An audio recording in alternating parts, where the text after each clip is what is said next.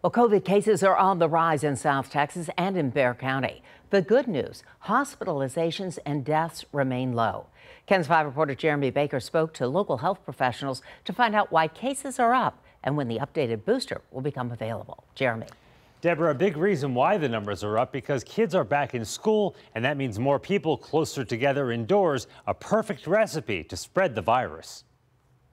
Viruses are constantly changing, including the virus that causes COVID-19. So these changes occur over time and can lead to new strains, and it can be expected to see an increase based on these strains. With an increase in cases, one might expect new guidance from the CDC. There's not any new guidance other than the guidance to receive that booster when it becomes available, which actually is going to be pretty soon, fortunately. Next Tuesday, the CDC and Prevention Advisory Committee on Immunization Practices is scheduled to meet to look at the latest COVID booster. If approved, it could be available as early as late next week for high-risk groups, then the end of September for the general population. The vaccine is just for one variant, XBB.1.5, which is an Omicron variant and the main one circulating, but both Pfizer and Moderna have published results saying the vaccine works well against B.A.2.86, that variant, which is so far has not popped up in large numbers. That was one that people were concerned about because it had several mutations that made it different from the strain that's in the booster.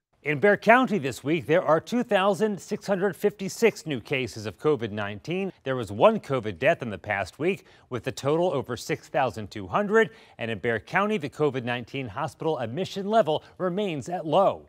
Consult with your medical provider and also, catch up with your routine vaccinations and make sure you're getting the most up-to-date COVID-19 vaccine. To make an appointment with Metro Health for your COVID vaccine and for a list of pop-up clinics, just head to this story on KENS5.com. Jeremy Baker, KENS 5.